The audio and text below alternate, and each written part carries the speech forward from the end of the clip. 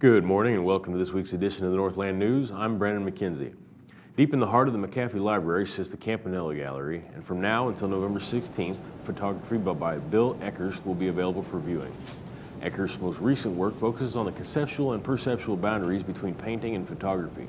He demonstrates his passion for automobiles by extenuating the unique details of each vehicle.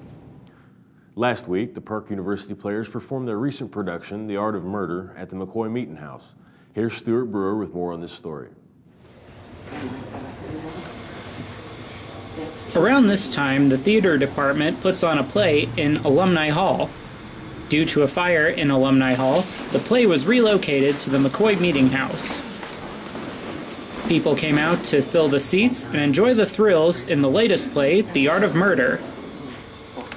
Well, it wasn't always the easiest thing to do, but we had been rehearsing for quite some time, and I felt that the actors were really ready. And we had no guarantee as to when or if when would be to get back into the theaters.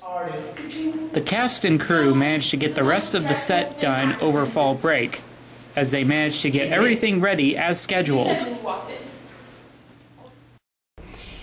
Break week, everybody came down to my garage. My husband has lots of tools, lots of saws, and he sawed boards for them, and they put together the screens, they put together the isolation tank, they painted things, they tacked everything together, and we just built it to fit in the meeting house. And we'd had a couple of rehearsals in there, so the actors had already, figured out a way to maneuver on that very, very small platform stage.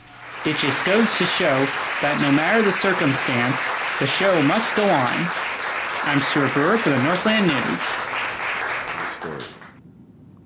Every year, the Kansas City chapter of the Public Relations Society of America holds a professional development meeting for near-region public relations students. This year, Park University's new public relations professor, Dr. Joy Piazza, and 9 of Park public relations students were in attendance. The PRSSA Summit took place at Boulevard Brewery and Conference Center. The speaker lineup included Alan Carr from the Kansas City Convention and Visitors Association, Ashley Hand from the Kansas City Area Development Council, and Rachel Hack from Google Fiber. In sports, past week, the women's volleyball team continued its latest winning streak with a 3-0 win against Missouri Baptist and Harris Stowe. Senior Lauren Purdy was named AMC Player of the Week with reaching a career total of 206 blocks. The team plays its final game at William Woods and will host the AMC quarterfinal on November 12th. Park's women's basketball opened up with a thriller last night. Park beat Avila with a 51-50 victory. Junior Chanel Mackey made the game-winning layup with 28 seconds left in the game. Men's basketball has a game on Saturday at 2 o'clock at the Brecken Sports Center. Before we close, most of you know next Monday is Veterans Day, and the Northland News would like to give a salute to all active duty members of the military as well as veterans. We took our cameras on campus and asked Park students to discuss why they're thankful to our veterans. Hi, I'm Bridget Varda, and I'm thankful for veterans because they have sacrificed their life for us. I'm Sean Dean. Thankful for veterans in a lot of ways. My dad and my grandpa were both in the Navy, so I got a personal experience there. I'm Josh. I just want to say thanks to all the veterans for serving our country. Appreciate it. Hi, I'm Ashley Harbin, and I just want to say thank you to all the veterans and all of our current military personnel. Without you, we wouldn't have this beautiful country. And you make every day livable for us, so thank you. Thank you for joining us for this week's edition of the Northland News. I'll see you next time.